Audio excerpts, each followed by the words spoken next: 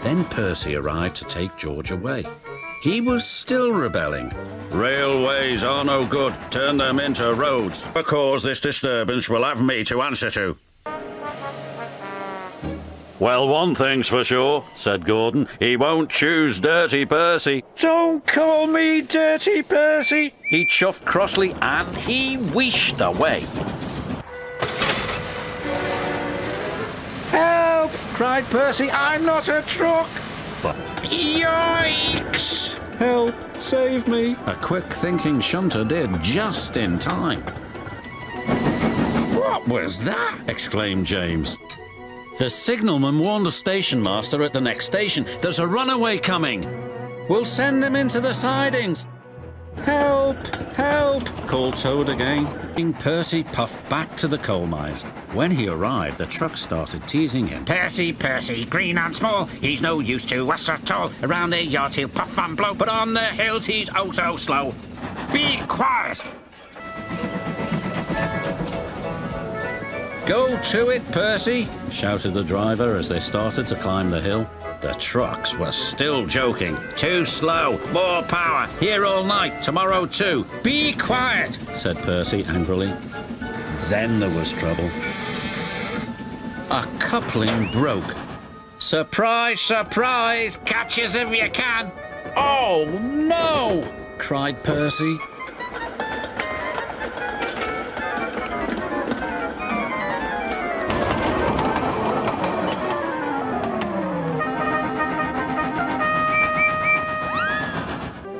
Oliver just grew unhappier. And he was rough with the trucks.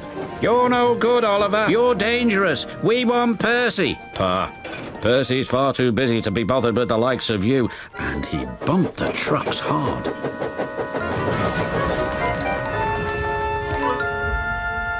You silly engine, shouted a workman. It'll take a long time to repair this turntable, which'll cause confusion and delay. At last, Harold landed. Sorry I'm late, Great Western. Had a bit of a problem with one of my arms. Kept letting me down when I was meant to be up. You know how it is, said Harold. Harvey arrived to clear the track for Thomas. How did you get into this mess? He boomed.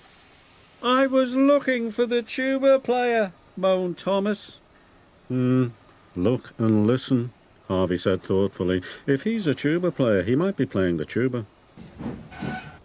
Stop being pushy, Donald snapped. Don't call me pushy, Douglas snapped back. You shouldn't have pushed me into the cart, huffed Donald.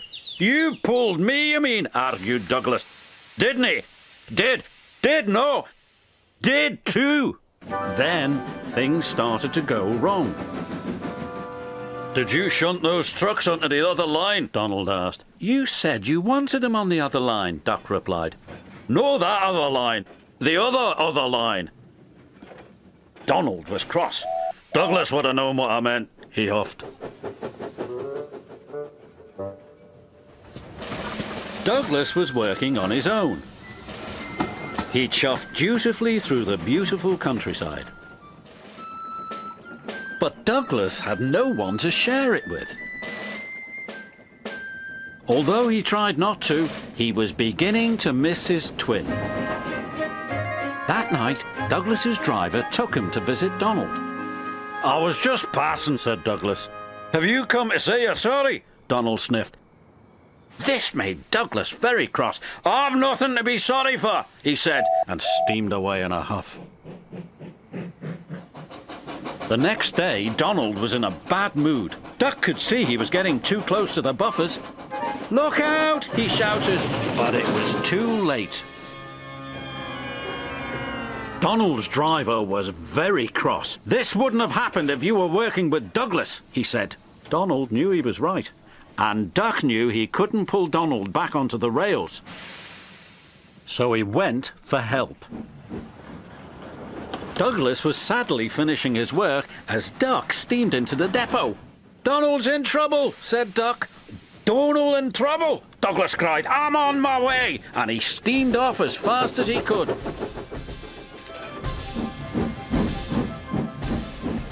Douglas struggled and struggled.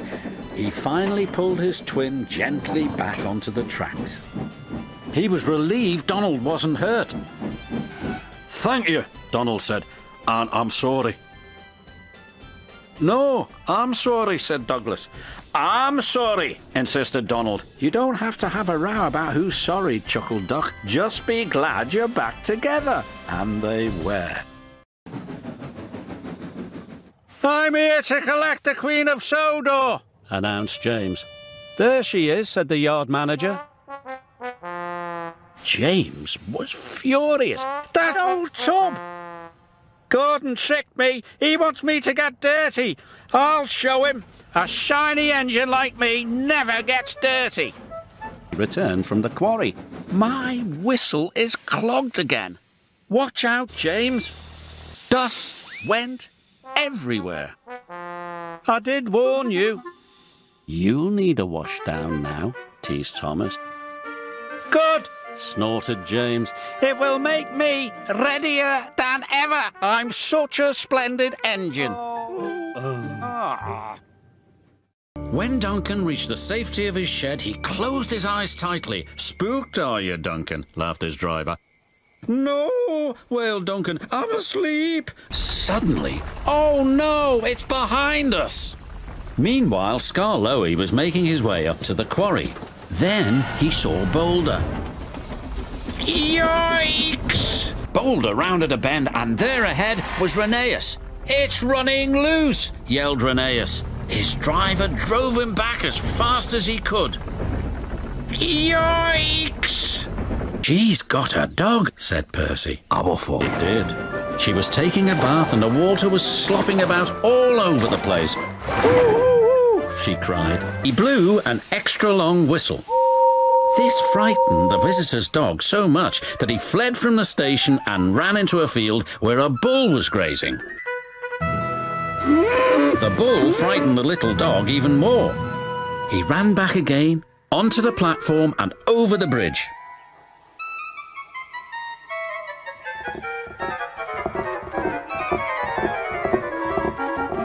He didn't stop until he jumped straight into Thomas's cab. Awoof.